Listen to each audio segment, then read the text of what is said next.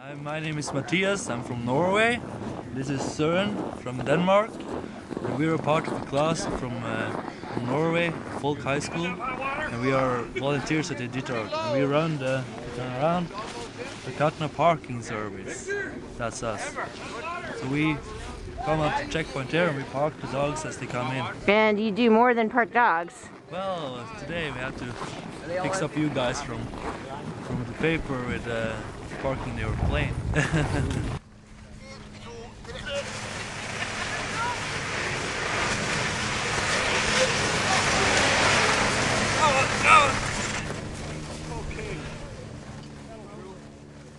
We are on the day shift, so we have the easy days. But tonight the night shift had 40 below and it was cold, and they had to park around 25 mushers.